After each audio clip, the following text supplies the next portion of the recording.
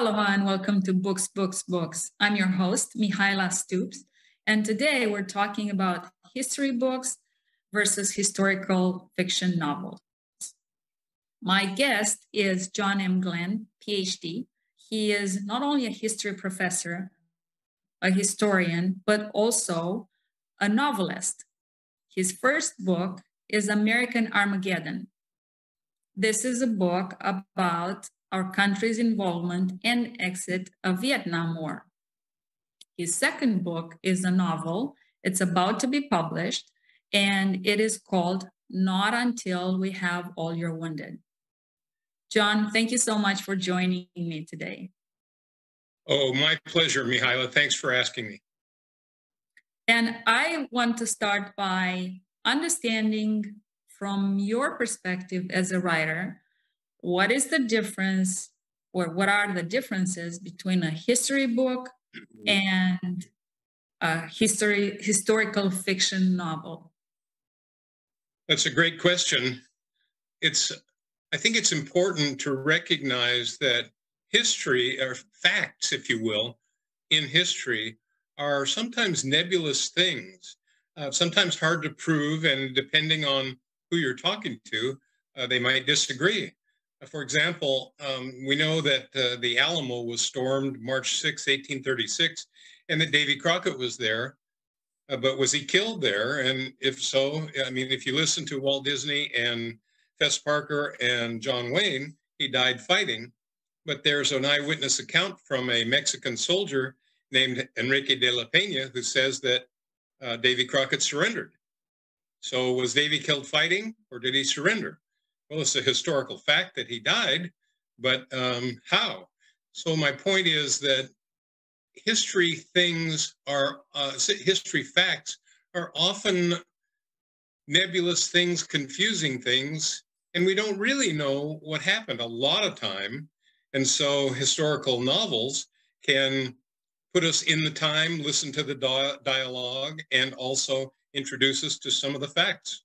But you've written both genres, and I'm making the assumption that it takes a lot more research to write a history book or a book that is historical nonfiction. Very much so. Writing a history book is demanding. You have to be certain that every fact is accurate. And as I suggested, that can be hard, can be difficult. Writing a novel is much easier, as I found out, because obviously you can make some stuff up.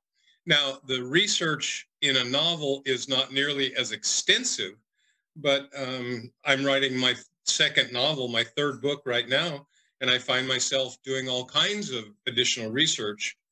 And I guess if the reader really needs to know, they can start looking up some of these things and say, oh, this really happened, but then, oh, I guess he's made up this part of this dialogue or this particular character.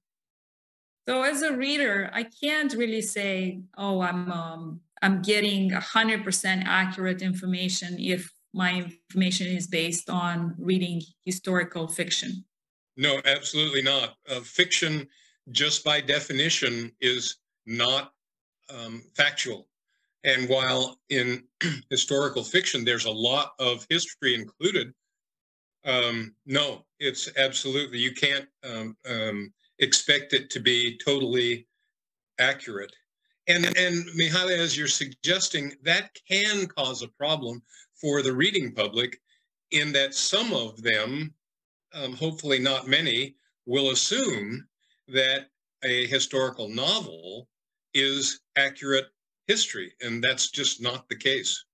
So for American Armageddon, your first book, I suspect your target audience is slightly different than your audience or your readership for your second book, Not Until We Have All Your Wounded. Good point. Good point. That's accurate. I think when one looks at the cover or a general perusal of a book, one will find that it's either a history book, and in the case that we're talking about, or a novel. And immediately it should register if it's a novel, okay, some of this is not going to be accurate. I wrote American Armageddon as a result of teaching the history of the Vietnam War for over 20 years. And one time I was called in to do a summer session of only 2 weeks in length. My class on American history and the Vietnam War was like 15 weeks in length. So I had to shorten the class down, obviously. And I did that by identifying 6 battles that got us into Vietnam, that showed how we were going to succeed where the French had failed, and then how we got out of Vietnam. And that became, as I prepared that class, I got to thinking, hey, this would make a pretty good book. If someone just wanted a quick 150-page analysis of what do we do in Vietnam? What the heck went on here? How come? And I have people all the time ask me, I never understood why we got into Vietnam. And so this book will explain it. So are there any similarities or any lessons we've learned from the war in Vietnam that we may be applying to our involvement in Ukraine? Very much so. I don't think, I haven't read of any large numbers of American soldiers, advisors, whatever you want to call them, in Ukraine. I have a good friend who has done a lot of training of the Ukrainian army. He's an American former general. And I wrote to him before we had our interview, and I said, how many American soldiers are there in Ukraine?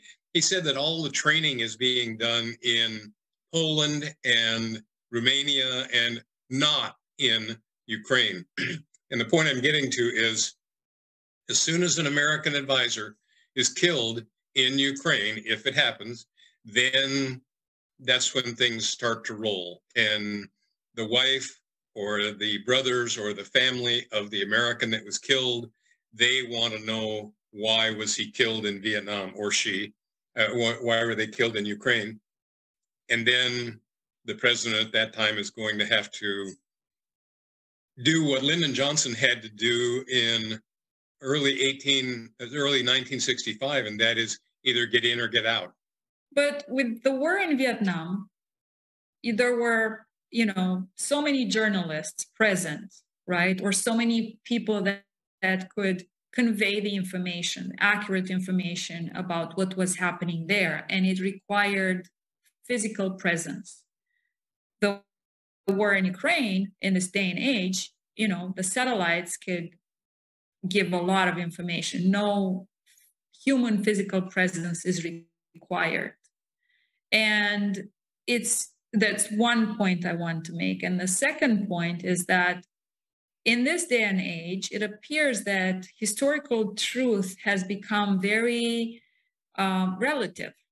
You watch the news or the updates on a certain conflict as part of the war in Ukraine, and surprise, the news from one side said that they're victorious, and the other side also claims that they're victorious. So how does this work? What is historical truth nowadays? And is it, if I decide to go to a history book because it's more researched, can I make the assumption that that's accurate too, or not? No, I don't think you can.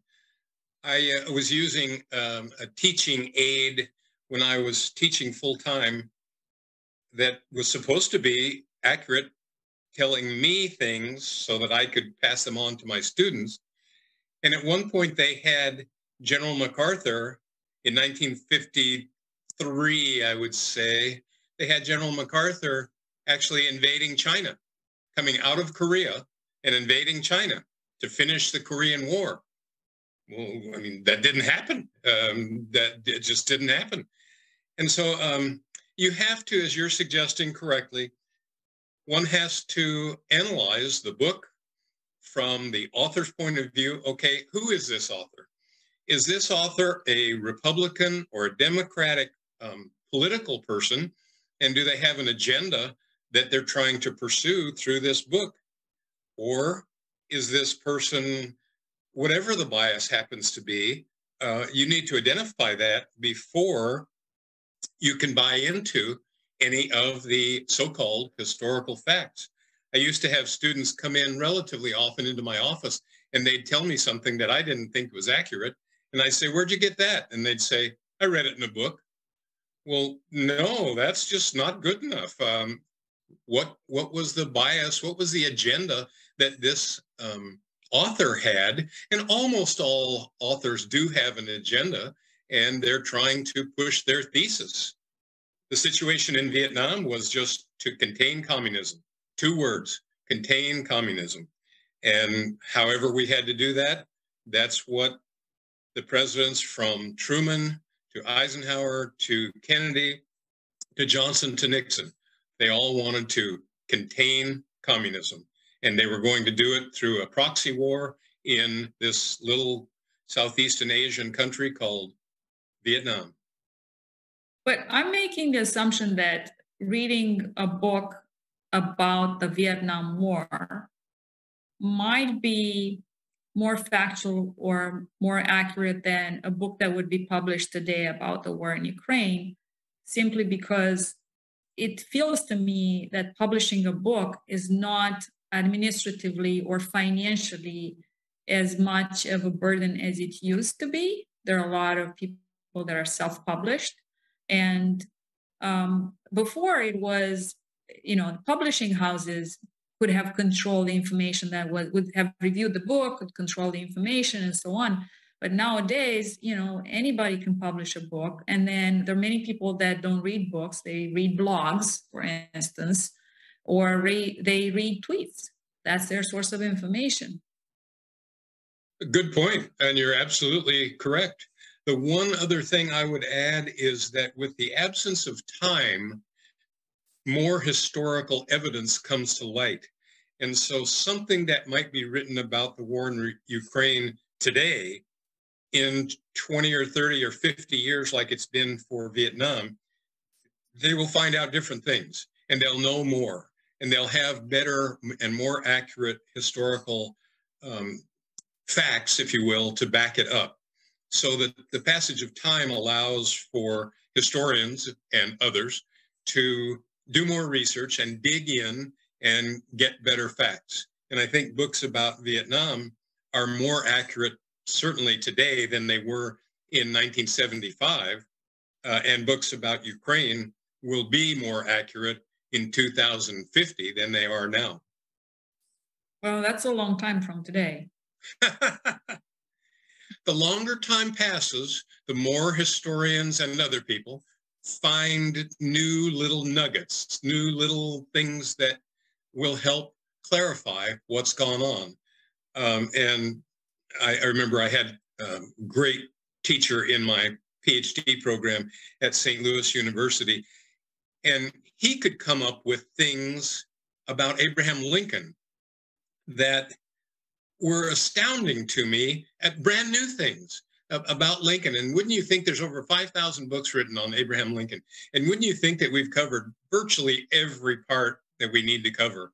And yet, this guy, his name is Mark Neely, he would come up with new ideas, new thoughts, new ways to think about certain things that Lincoln had done. It was amazing to me and quite eye-opening. So, let's talk a little bit about your second book that is just about to be published or has recently been published. Not Until We Have All Your Wounded.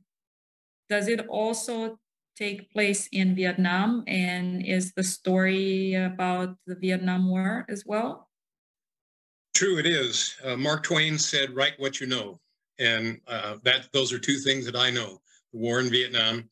I was I was a helicopter pilot, medical evacuation helicopter pilot, 1971-72, stationed in Da Nang in the 236 Med Detachment, flying helicopters out to pick up wounded in the field on a daily basis. So in fact, the Vietnam War class was one of my favorites to teach, because so many students just didn't know hardly anything about it, and it's not their fault. It's the history teacher's fault. And what you do as a history teacher is you focus on what you enjoy. And so a lot of the teachers of the students that I ended up getting were focused on the American Revolution or the Gilded Age or FDR or what have you.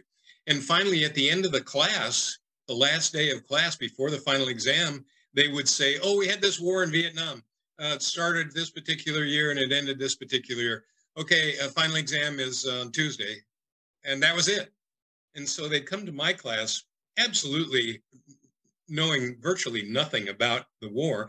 And yet a lot of their fathers or grandfathers had been involved in it and maybe got killed or wounded or what have you. And in addition, then I also had some street creds, if you will, in that I had been there. And so they knew that what I was telling them probably was accurate, although you can't guarantee it because I probably had a bias as well. And so I would always tell my students, be careful of what I tell you. You want to make sure you research it and make sure I'm telling you the right thing. But the second... But as a writer, you do have, when of a historical fiction novel, then you have a little bit more flexibility in presenting the story and so on. But yet, as you mentioned to me, you still do a lot of research and absolutely you make right. Sure. Absolutely right. I was talking to a close friend of mine who was in Vietnam with me, and he appears in the novel under an assumed name, of course. And I said, hey, I've just finished this novel. Oh, by the way, you got wounded. You were hit in the hand and in the leg, but you're in the hospital and everything's fine. And of course, he never was wounded. And so we laughed about that in the book, he's actually wounded. And so he was glad that he wasn't killed in the book. So yeah, you can use the history to get you where you want to go. But of course, unless you were there, you can't identify any dialogue going on, say, you know, when they're writing the Constitution or writing the Declaration of Independence, you don't know what Franklin said to Jefferson. It wasn't recorded. And so in a historical novel, you can make that part up. And I think it's fun for the reader. It's fun for the author and it's fun for the reader. So it seems to me that you've enjoyed so much writing this novel that you decided to write another one. You're working on another one right now. I did have a second one in mind. The basis for the second one is my master's thesis. It was about a Civil War naval lieutenant whose name was Charles Reed. And he had a bunch of exciting adventures during the Civil War on the high seas mostly. And so this next one is about a guy named Yancey Howell, who is the younger brother of Verena Banks Howell Davis, who ends up being Jefferson Davis's second wife. And so this guy, Yancey Howell, the guy that I'm writing about, he has all sorts of insights into what went on in the higher ups of the Confederate government because his sister is married to the president of the Confederate States of America. Wow, that's pretty interesting. So, you know, you wrote two books that are focused on Vietnam, and then you decide to choose a completely different time period. Well, I had all this background. I had my master's thesis that I did gobs and gobs and gobs of research for. And so I've been able to draw on that to have this guy, Yancey Howell's experiences, just like I was able to draw on the novel, Not Until We Have All Your Wounded. I would tell you, Mihaela, the title comes from a time when I was in a helicopter with another guy, and the American advisor came and told us we should leave because mortars were being shot at us. And the pilot of the helicopter, I was the co-pilot, the pilot of the helicopter said, "Not until we have all your wounded." And it was pretty impressive to me. And so we stayed, loaded their wounded, and then left when we had them all. And of course, we weren't hit by any of the mortars, but it was close. I'm sure the descendants of all those people that you helped save are going to really love to read this book. There's an unofficial historian of the 236 Med Detachment. His name is Gary Hagen, and I'm still close with him. And I told him that I had finished the book and that it was being published this summer, and I'd be sure and send him a copy as soon as I could. And he was thrilled. He just couldn't have been more excited, because virtually all of the activities are actually true. The names have been changed, as they used to say in Dragnet, to protect the innocent. And the picture on the cover of Not Until We Have All Your Wounded is a picture of myself and another pilot, a friend of mine, named Jack. Yes, you're the one with a mustache. Yeah, our thinking at the time was, hey, I'm already in Vietnam. There's really nothing the Army can do to punish me if I grow a mustache. They've already sent me to Vietnam, and what else can they do? Put me in the brig? Hey, I'd be safer in the brig than flying these silly medical evacuation helicopters. Well, I think that's a very important fact to know, is that the cover of the book is an actual picture of you. So it makes it so much more real. The whole story. I think so. I think you're right. So the book is now available on Amazon. Am I right? No, it's available through what's called Fireship Press, Fireship, Fireship Press. They're in Tucson. The American Armageddon book can be purchased through Amazon by putting in my name, John Glen, and then American Armageddon, and it'll come right up on Amazon. So 2 different places, right?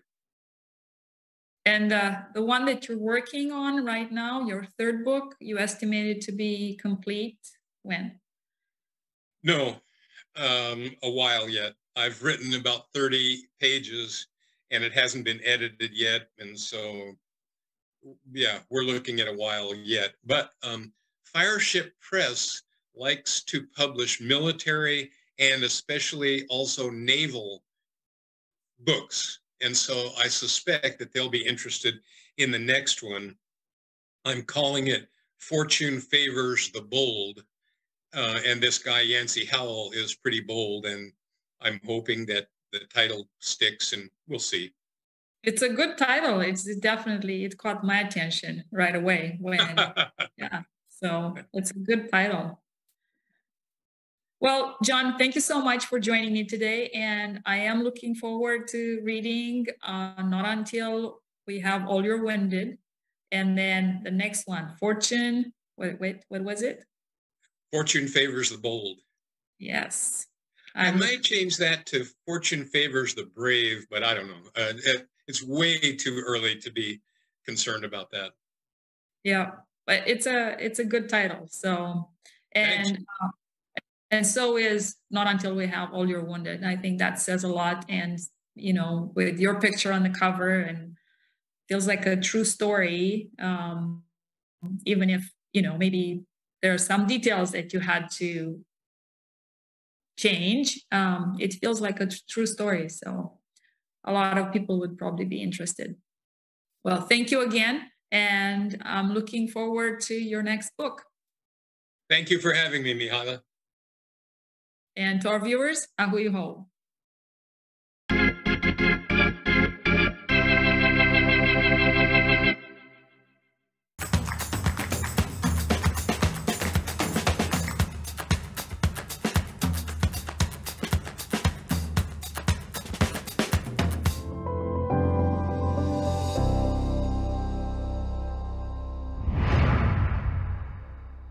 Thank you so much for watching Think Tech Hawaii. If you like what we do, please click the like and subscribe button on YouTube. You can also follow us on Facebook, Instagram, and LinkedIn. Check out our website, thinktechhawaii.com. Mahalo.